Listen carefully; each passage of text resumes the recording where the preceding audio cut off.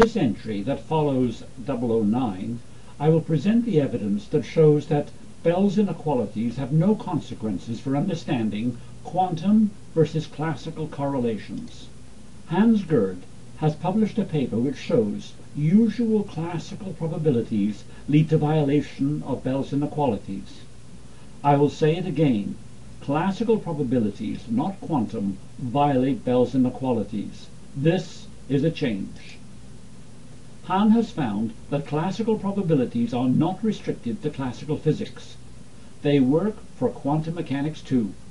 If it is all classical, where are the quantum correlations Bell's inequalities are supposed to quantify? There are none. Here is the abstract.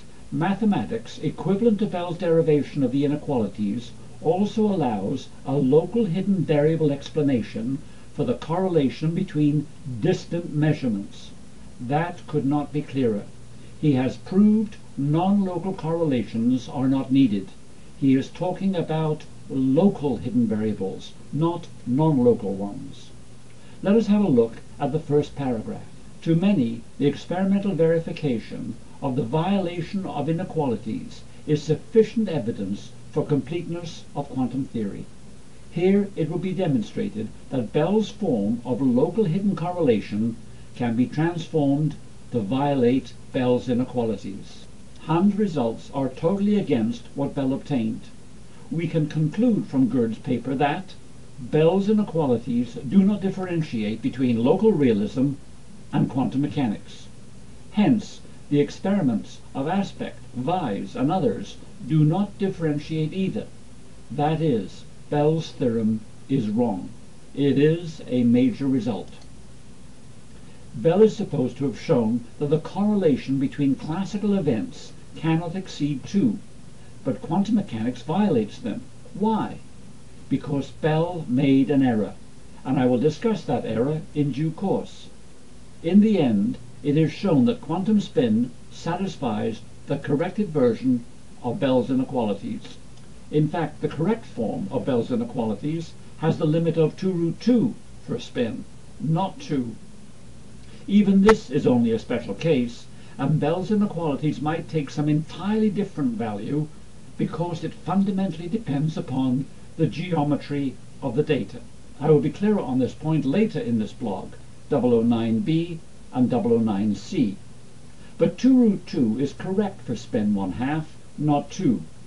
However, when things are simpler than the spin data, the version of Bell's inequalities with the limit of 2 does work. For example, correlation between different sets of probabilities based upon frequency of events, like rolling dice, do satisfy Bell's inequalities. They do work for our macroscopic classical world. They have been tested many times.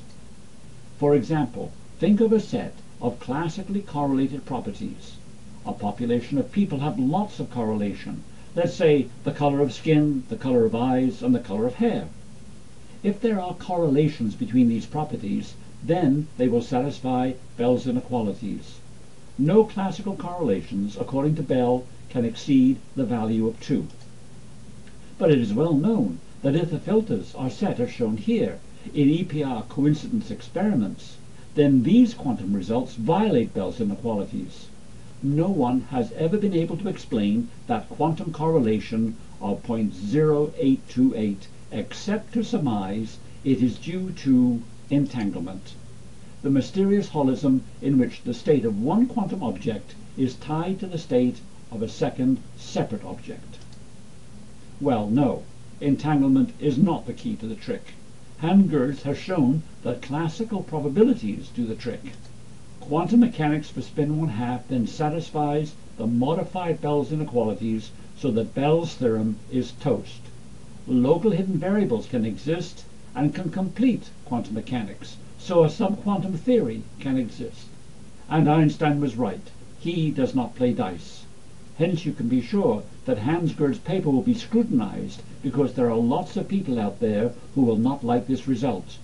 Unfortunately, like and dislike are subjective comments and of little consequence. People will have to show there are objective errors. But where did Bell go wrong? The results of Geurdes are consistent with those of Joy Christian at Oxford on my local hidden variable model. So we turn to that work now. In my next entry of 009b, we will find the reason for Bell's error, and Christian's elegant way to correctly account for the elements of physical reality that Bell missed.